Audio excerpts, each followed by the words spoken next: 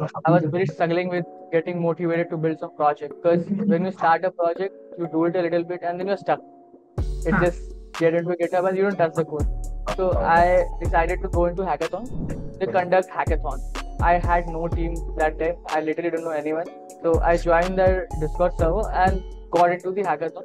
Another person contacted me, bro, can I join your team? You're from IIT Madras. So it was a leverage, and that guy was good. And we did that project, and fortunately, we won it too.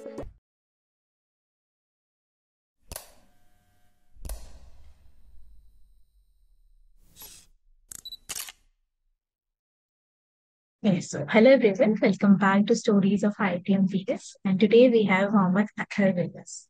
So Athar, thank you so much for coming here. And could you please give us a brief introduction about yourself?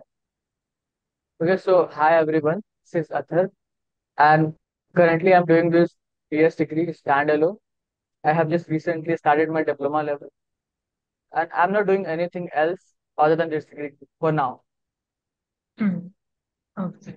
So Athar, how did you get to know about this BS degree? It was through a friend of mine. Like we were in a Discord server, so it was a professional server where people used to talk about startup and all. So I was a community mod there. So that friend of mine introduced me that okay, Arthur, you don't want to do any conventional degree. You're not interested in Hmm. doing any college. You should try this one because it give you a lot of mobility and you have a lot of things that you have a lot of freedom that you Huh. can do what you want to. And so like I got interested and then I got into this basically. Hmm. Wonderful. So how has your journey been so far? Like till you are in diploma level, foundation level, when you were doing which subject you found the most interesting, and which professor you love studying from the most? I mean, to be very honest, I actually love the way the freedom this degree gives you. Huh. Like I was like for maths and stats, it was little bothering because I was not very good at it at first. But the math prof was good. I love his lecture, so it was good. Like I was able to make it up till now, and like I even had a term break between because I wanted to do a lot of stuff. So I kind of love this thing that sometimes if I want to do stuff fast, I can do it fast. And sometimes if I want to slow down, I have this option. Huh. Okay, so you can slow down. Definitely. Yeah, yeah. It actually gives you the pace of how you can move. Yeah, That is the, I think, best yeah, like advantage of this degree. yeah, it's like sometimes a lot of things is going in your life, and a lot of struggle everyone have. So it's kind of was very helpful for me. Like for the first time, I was like doing all four courses. Then I again Mhm. did it for the next term. Then I had taken some break and gave just end term to but to just make it up for my own personal stuff. So it was good till foundation. Let's see what's next. Right. So we got to know about that you have won two international hackathons. Am I right? Yeah. Yeah. So could you please give us a brief description? What kind of hackathon these were? So basically, when I was I was very struggling with getting motivated to build some project because when you start a project, you do it a little bit and then you're stuck. It Huh. just get into GitHub and you don't touch the code. So I decided to go into hackathons. So I decided a community MLH, major hacking. They have a fellowship too. So I'm very interested in their fellowship. So they conduct hackathons. It is one of the biggest, you can say, really reputed. So first one I joined them. I had no team that time. I literally don't know anyone. So I joined their Discord server and got into the hackathon. And another person contacted me, bro, can I join your team? You're from IIT Madras. So it was a leverage, and that guy was good. Although he was very young, like that guy was in 10th. Like he was a 10th grader, but he was really good to be honest. And we did that project, and fortunately, we won it too. Then after that, one of my friend approached me that, bro, you are also doing online hackathons, which are hosted in depots and platform like that. So could you join us too? So there I made a team with three more people, and then I start participating in hackathons actively.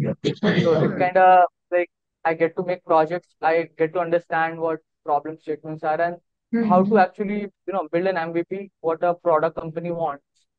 So the second was hackathon which was on quantum mechanics. Like it was around Okay. quantum mechanics. So like we have to make a project around quantum computing. So it has many tracks. Like they had a traditional hackathon track that you just make something which helps you learn quantum computing or something like that. They have tracks like Ideathon that can pitch an idea related to quantum computing. And then they had a pure quantum computing track, which was actually tough. It was black box for us. And we took the risk because it has the best prizes too. And fortunately, we won that too. Amazing. Yeah. So, Athar, okay. So, what would be your advice for the students for hackathons, for participate to it? How did you prepare, and what were the difficulties while preparing? How did you overcome them? So, my go-to advice is that don't think so much before going because before I was like, bro, I don't know anything. I have not done my basics yet. I would suck at it. I was like that. But once I get motivated, okay, let's try it. There's no harm in trying. So once you get to do stuff and you have a motivation, okay, if I do this, I'll get a prize. So Mhm. then you shift things fast. You try to figure out stuff. Like for example, all these two hackathons we shipped in 3 days, 3 days mostly just 3 days for us to make the whole MVP, whole PPTs and every single thing. So Okay. it gets very fast. Because like the whole project, it was complete black box for us. Then we research very extensively. Search other, we go and look other people code bases, how they made it, what we can use, what are the options we have. Because with quantum computing, it's a black box. We literally don't know what to do. So we had to research a lot. And once, and like, there's one more good factor that I had access to perplexity. So it is really helpful. I had access of Perplexity since very long, thanks to IITM, because IITM student got perplexity access, I guess, a year ago. Ah, So I have yes. been doing that. So I had good experience how to go and find the actual sources. So I research about code sources, how people are doing certain stuff. Then I pitch an idea and we made it in time. So that is a go-to advice. Just do it. More like don't think about how I'm going to do it because it doesn't matter anymore. You just have to try it. Once you do it actively, you know what to do next time, what you can correct next time. People think like I don't have a good team, I don't know anyone. But when you go to communities like in my first hackathon, I literally don't know anyone. I was like, bro, I was not even going to make the project. Then the other guy pitched me, bro, let's make it. So I was like, okay. So it's like you can find team in their communities because every hack have their own community. Yes, yes, So definitely. You put an it's like intention that. and the people just come, can make a team and then go ahead with the Yeah, project. yeah. Very nice. So now what are your future plans regarding this degree? How would you like to continue? Or do you have something else in your mind? Could you please share that with us? To be honest, I've been following all this tech world. I've been doing content writing before this degree. I Hmm. was doing real good content writing, but while doing about writing about AI and tech related Yeah. stuff, I got interested in okay, I want to do tech now. I don't just want to write about it. So I got in the degree, and it was like the only reason what the research I have and the way I see where world is moving, I see a lot of degree won't have really much like a college degree. A traditional Huh. college degree really don't have very much value these days. When I work in hackathons, I see So people who are they in don't 10th even grade, give 8th so grade. exposure. Yeah. Yeah, I mean I literally one of our friend is a dropout from 10th and he's a Hmm. CTO of a company in our team. So it's like people are doing crazy stuff and sometimes you need to have your own freedom, the way kind of learning you Hmm. want to do. So I took this degree and my plan is same still. Like if I want to complete it fast, I'll just go fast pace and complete the degree real fast because I guess this degree can be completed in 2 and 5 years. Hmm. Like I have calculated it. The fastest you can just complete it in Yeah. 2.5 years, and the longest you can go up to 8 years. So Yeah. I'm like, it has the full anonymity. If I get a real good package, I can do it Mm. slowly. And if I'm like, okay, I'm free, just do it fast. So it's like that is my plan for this degree too. It depends how the how the other big things come. So also regarding the graded assessments, regarding the deadline and quizzes, how do you prepare for it? Was there any strategy you follow? Because you are a standalone student. So Yeah. how was it preparing for you for this thing? Okay. So about the graded assignment. So one thing one of my friend once said when I was when I was thinking about dropping out from college, he told me that college teach you stuff you don't want to do. Yeah. So I was very sad about it. Okay, I want get to know things, get to do things which I don't want to do. But when I joined the degree, it made me do stuff I hated at start. Like, bro, Okay. you have to make, you have to do the assignment on time. You have to submit it. Yeah. It will affect Def- your grade. Mhm. And it's like, see, if I go in a traditional college, most of there is it is not that loaded as much responsibility you have to as much responsibility you have here because most of the college have you can easily get past the assignments, you can easily pass the terms exam, and some college have just little bit difficulties in semester exams. So people just pass and they don't nothing.